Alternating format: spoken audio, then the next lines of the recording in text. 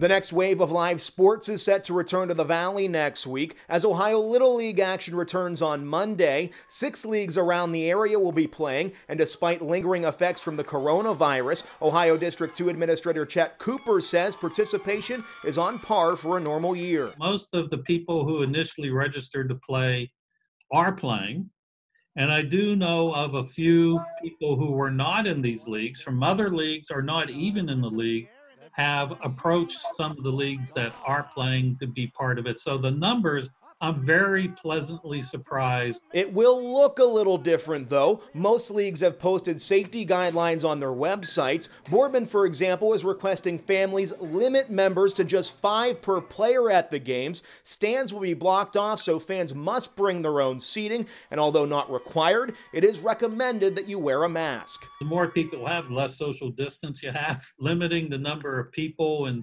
small groups is fine, right? And hopefully spread out a little bit. You got to give a lot of credit to the health departments.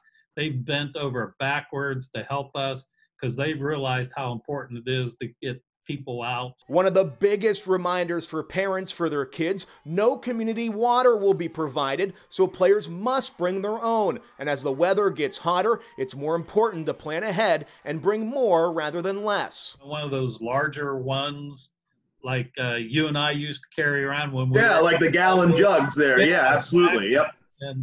And make sure they're drinking, especially like today. It's supposed to be in the 90s. We want our kids to also be hydrated. Actually, the fans should be hydrated too. Now, let's go play some baseball and softball. For Sports Team 27, I'm Josh Furketic.